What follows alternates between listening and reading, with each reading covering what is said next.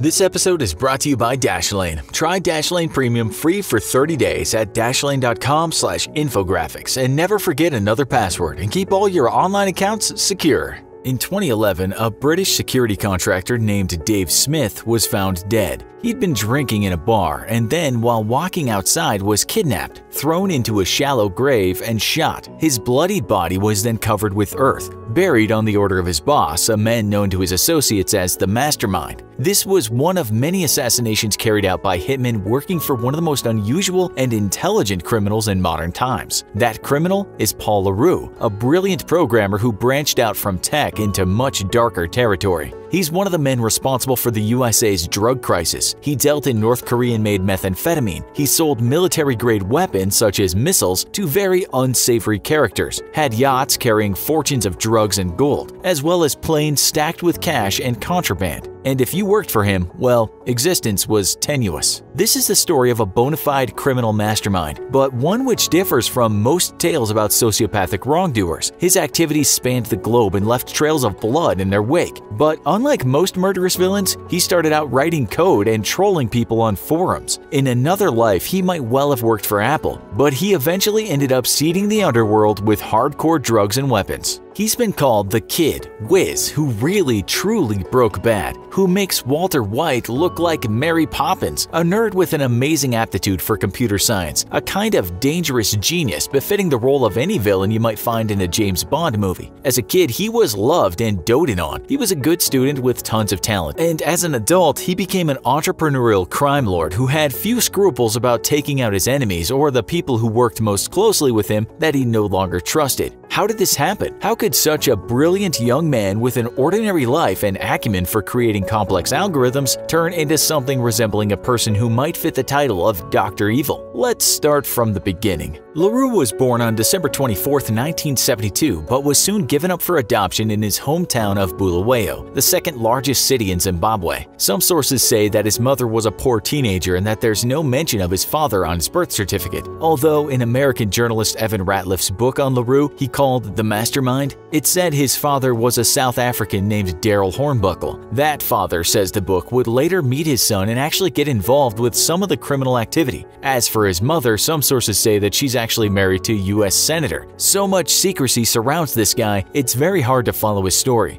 For example, some people even claim he was the creator of Bitcoin, the one and only Satoshi Nakamoto. This is very unlikely, but after hearing his tale, well, anything would seem possible. What we know for sure is that Le Roux was adopted into a caring family. They took him to another part of Zimbabwe, and it's said there he was loved and with his sister had a happy childhood. His new parents named him Paul Coder Le Roux. The family left Zimbabwe shortly after Robert Mugabe came to power and ended white minority rule. They went to South Africa where the father found a good job working for a mining company, and this made them quite a wealthy family. Le Roux had been described as a clever student, though the book about him says that he looked down on other students and called them dimwits. He had little interest in socializing or sports, but had a fondness for playing video games. His bios make him sound like quite a reclusive kid, and that apparently got worse after he was arrested aged either 15 or 16 for selling pornography. At this time, though, some of his talents were manifesting, and believing he didn't need school, the young boy dropped out and started learning programming. It said here he excelled and finished a one-year course in just 8 weeks. At 17, he left South Africa and headed to the UK, where he found a job as a programmer and would meet his future wife. We really don't know that much about this time in his life, and most of the information we do know is from the book that we mentioned, with the author relying mainly on unnamed sources and police data to tell the story. He writes that Le Roux spent some time in the US but quickly went over to Australia where he was granted citizenship. So far, there was nothing too out of the ordinary about this man except he was obviously gifted and fiercely independent. We know some things about his character because of messages he posted on a Usenet group in the 90s. It's obvious he understood encryption at a highly technical level, but you can also say that he trolled a lot of people and used racist language. This was maybe his first sign of unpleasantness, but also a sign that one day he would become what some people have called the world's most notorious cybercriminal. The author of the book we mentioned, Evan Ratliff, says on his website that he spoke to a person called Lulu, who gave him many details about Le Roux in the early years. Indeed, it seems the young Le Roux was obsessed with code, but as Ratliff writes, his life would turn out to resemble a cross between Bill Gates and a mafia godfather. His genius could be seen in those posts he made online in his early days,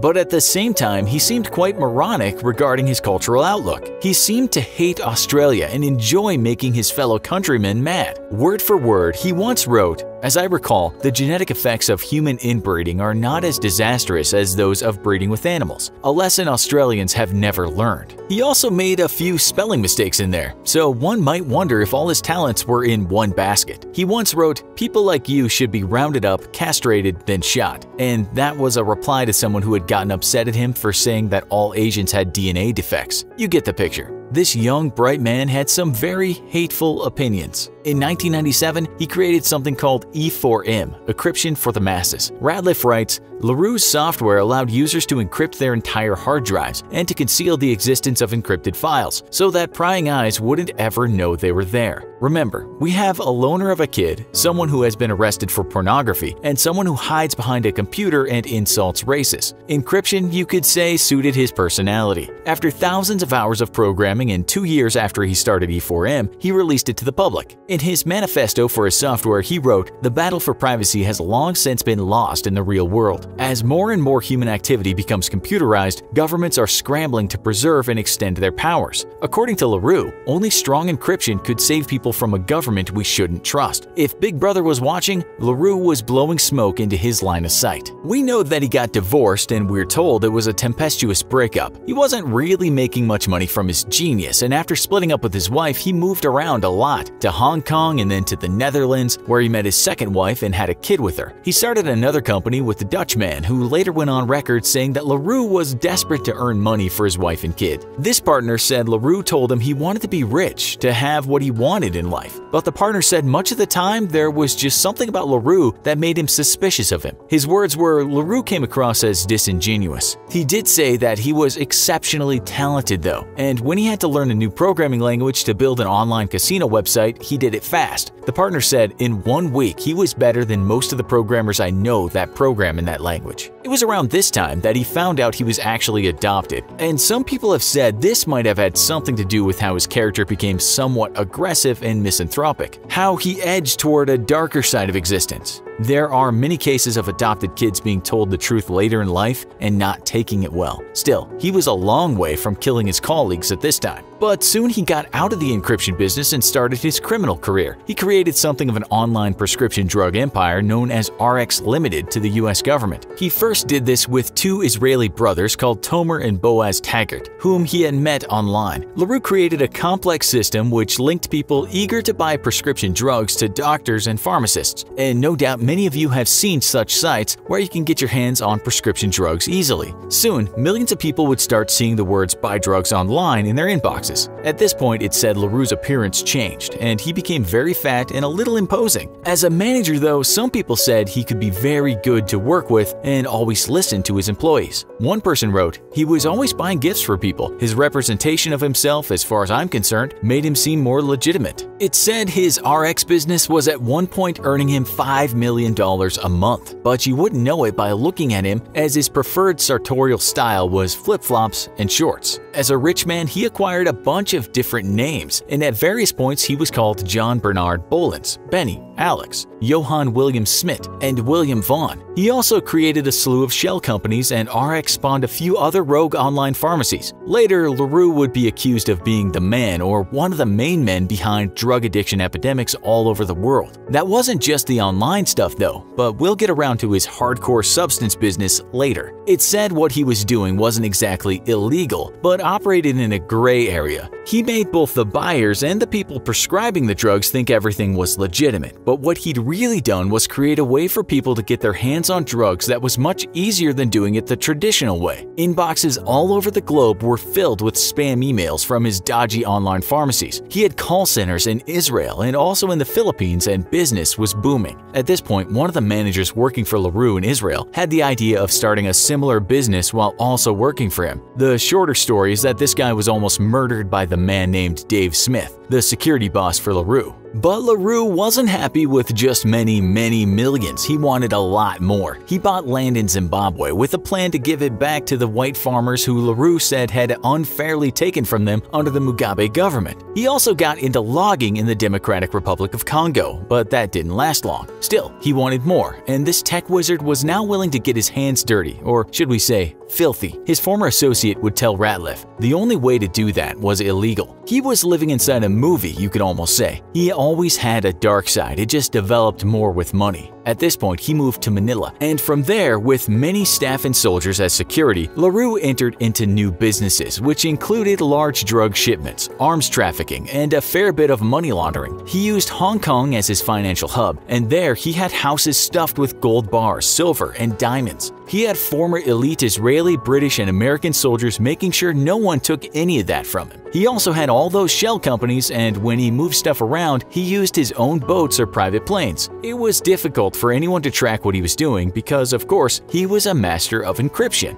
Different names in passports also helped. What is also interesting is that his encryption tech had been used to help Edward Snowden release all those documents that unearthed a lot of US military secrets. The National Security Agency weren't up to cracking that encryption. The US was no doubt interested in Le Roux, and it would later be found out that he was behind an arms trade on a boat called the Captain Ufuk. When the Philippine Coast Guard became suspicious of this ship, they stopped it and on board found crates full of SS-1 assault rifles and other guns. It's thought the shipment was on its way to a terrorist organization. La Plata Trading, one of Le Roux's companies, had purchased that ship. Arms dealing was one of his main activities, and Le Roux was also behind a shipment of AK-47 assault rifles and light machine guns sent to Somali militias. There are rumors that Le Roux intended to invade the Maldives with his own militia, but that's likely not the truth. What most people think he was doing was creating a force to fight off Somali pirates, who had been causing havoc on the high seas. It didn't stop there. Le Roux was also said to have been involved with trying to ship missile guidance systems to Iran. We don't know the full extent of his arms dealing activities, but let's just say he had his finger in a lot of dirty pies, and he didn't seem to have scruples regarding whom he sold arms to. Then, back to the drugs, because Le Roux never gave up on them as a way to make money. It's said he was involved in plantations where the coca leaf was grown, that he had several operations involving the cultivation and distribution of various drugs worldwide, including opium and cannabis. And with this and arms dealing and so much money and gold around, he needed a lot of protection. One person who was his main hitman for a while, a former American drill sergeant and sniper instructor, was said to have done hits for Le Roux and also recruited other mercenaries that had once been soldiers or defense contractors. In terms of violence, he had the best working for him. In terms of the death toll, it's likely higher than he has admitted to. And many people did go missing, with Le Roux giving the orders each time and on occasions likely being there. A man named Bruce Jones, who was implicated in the Captain Ufuk arms shipment, was put into the witness protection program, but that didn't save him. He was assassinated in Manila on his way home from a shopping mall after he'd grown confident enough to go out in the streets again. Le Roux was never convicted for the hit, but many think he was behind it. Ratliff writes that Le Roux was becoming paranoid, and he was more than willing to take out anyone who he thought might interrupt his business and lifestyle. Even Jones's own lawyer, a man named Joe Frank Zuniga, left his house one day and was never seen again. Another man, Mike Lontock, who had worked for one of Le Roux's shady companies, met the same fate. He was shot in his car at an intersection in Manila after he stopped when he got a phone call. 4 men got in front of the car and shot at the driver with Uzis and handguns. Later, Lontock's wife would say he'd been involved in arms deals and couldn't get out of the business. Le Roux was never convicted, but it's said by some sources that the person behind it was simply the mastermind. Another man involved with that fatal shipment on the Captain Ufuk also went missing. His name was Herbert Tantu. There was good reason for thinking all of this was Le Roux's work, because one of his hitmen, named Ronald Barraquatro, was arrested, and at his house police found a kill list. He'd been employed by Dave Smith, but denied killing Lontock, even though that's what some people thought. Barraquatro did tell the cops, though, that he'd been hired to take out a journalist that had gotten too close to the truth. The long and short of it is, they all worked for one man, the mastermind. Le Roux moved to Rio when things heated up, and from there planned to do some drug shipments via yacht to Ecuador. One shipment didn't work out, and a dead man was found on a washed-up ship along with $120 million worth of cocaine. And it just gets murkier and murkier. Le Roux admitted to ordering a hit on a woman named Noemi Edelor. She was a real estate agent but had dealings with Le Roux and had told him she could pay a bribe to get illegal goods through customs. Apparently, she didn't go through with that, so some of Le Roux's hitmen pretended to be looking for a house with her one day and killed her at a place that was quiet. Another woman was killed in a similar way. Her name was Catherine Lee, and Le Roux ordered her murder when a property deal with him went sour. He'd been ripped off $3 million, and that was never going to be anything but a death sentence for the people behind it. Le Roux admitted to ordering the hit in court later, but was not convicted of the murder because of an agreement he had made with the authorities. The bodies had been piling up, and Ratliff said that Le Roux had created a climate of absolute fear. While all this was going on, Le Roux was still doing drug business with the Colombians and elsewhere, and the DEA were onto him. They knew he was behind those online pharmacies, and they also knew he was shipping large quantities of ingredients used to make crystal methamphetamine. Throw the words North Korea and Iran into the mix, and the Americans were prowling around like caged tigers smelling blood not too far away. They soon discovered a whole bunch of companies run by Le Roux, and with them a lot of aliases he had used. Ratliff writes that the DEA compared this once hardworking tech nerd with Sinaloa cartel head Joaquin El Chapo Guzman and Taliban-affiliated heroin trafficker Bashir Nozai. He also said that Le Roux just got greedy and that he should have left the online drug business early and not branched out. There was no need, he already had millions. Criminal sociopaths, though, rarely hang up their gloves in their prime. It was the prescription pill business they were planning to get him for, not all the other crimes we've mentioned. It's not clear anyway exactly what the DEA knew at this point, but they discovered enough to make him a major target. But when they tapped his phone in 2012, they discovered something else. That was he, or at least his associates, had a warehouse in Hong Kong containing 24 tons of ammonium nitrate fertilizer in 960 bags labeled as sodium chloride. In Ratliff's words, enough to create an explosion 10 times bigger than the one used in the Oklahoma City bombing. Around this time, Le Roux and his operatives were moving millions of dollars of gold around, likely knowing they were about to find themselves in deep water. Millions more dollars were being shifted around, and all the while some of the drug business was still going on. He was walking on thin ice while trying to protect his vast fortune. The master coder was now trying to encrypt his very existence, but tangible goods aren't as easy to hide as data. Le Roux was arrested by Liberian police in an operation which included DEA agents posing as Colombian cartel members. He'd gone over to Liberia for a meeting with this fake cartel member to sort out a deal involving a large shipment of methamphetamine. Then he got stung. He was handed over to the DEA after the police in Liberia refused to take a bribe. But Le Roux subsequently agreed to work with the DEA, and so no one actually knew he'd been arrested. This is what he said, according to Ratliff, who was interviewed by Vice magazine. "I'll cooperate. I don't want to spend the rest of my life in prison. What do you want to know?" Life went on as normal. He carried on doing his deals with criminals, which led to lots of DEA stings. Many of Le Roux's associates went down after that. Some of those arrested were what are called mercenaries, and most of those were former soldiers who had been enforcers for Le Roux, with the most notable of them being nicknamed Rambo. According to Ratliff, there were scores of these mercenaries all over the world working for Le Roux. Ratliff said they liked the money, but they more than likely loved the thrill of the job. In 2014, Le Roux pled guilty to trafficking methamphetamine, selling technology to Iran, ordering or participating in 7 murders, and also fraud along with bribery. Since he had helped the DEA arrest many of his associates, the US government agreed to keep his family safe. He's still awaiting sentencing as we write this, and he might actually get out of prison at a reasonably young age. He actually got off with the murders because of his cooperation with the DEA in bringing down killers and other criminals. What Ratliff likes to point out a lot too is that while Le Roux was involved in so much depravity, blood spilling, deals with guerrillas and mafias, he did most of his work through his laptop. He kept his head down and arranged for things to happen with his machine. A machine nobody, including the NSA, FBI, you name it, could crack. And that's the story of perhaps the world's most notorious cybercriminal, a man who in some ways defied what we think of as a master villain, a nerd with a nefarious nature, a brilliant mind bent on wickedness and hate, and a story we guess that has not yet been fully told. Hackers are a real threat both to individuals and businesses, and not just the super mastermind ones like Paul Le Roux, but knowing how to protect yourself online is hard, which is why we here at the Infographics Show use Dashlane, the one and only tool you need to stay safe online. We've been using Dashlane for months and can't imagine life without it anymore.